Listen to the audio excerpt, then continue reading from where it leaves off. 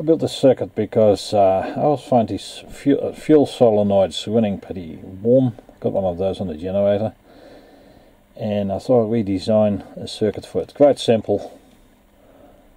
Just a time delay to drive a relay, contact, normal 24 volts straight to the solenoid in this situation, and after a couple of seconds it clicks over to get a string of 10 diodes in this particular situation. That's the ones here.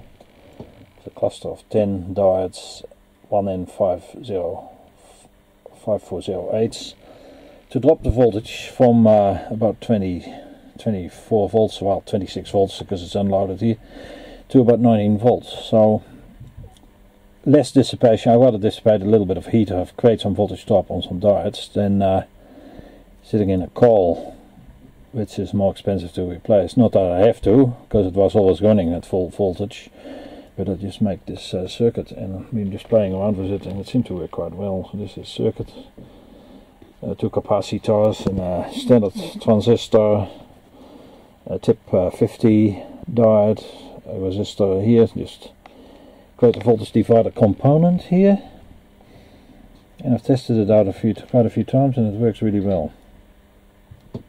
So I'll show the flux again. So unloaded 26.5, drop down to 19.4. Do that again.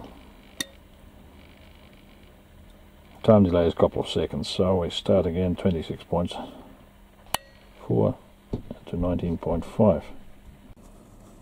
I'll do a click again. I got an LED in parallel with the coil too.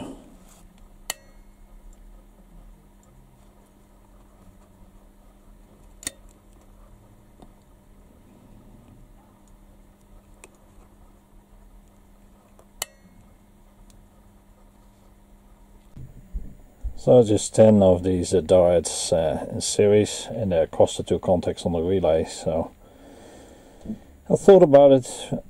I know I've seen circuits when they have a voltage reducer after a while, but I thought I'll make this thing together and it seemed to work fine. I like to keep things simple. The current through the solenoid is 2 ampere, which I did a measurement of. No arcing, well, there's no load on it. I just only got a 1 kilo ohm resistor on it at the moment. So I'm going to implement this device, and then it's raining at the moment, so I'll do that on a dry day and put it in and see how it works.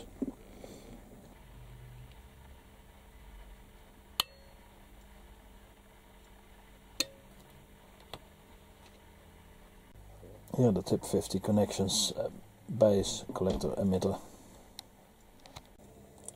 And this is just a standard SCADA 24 volt DC relay.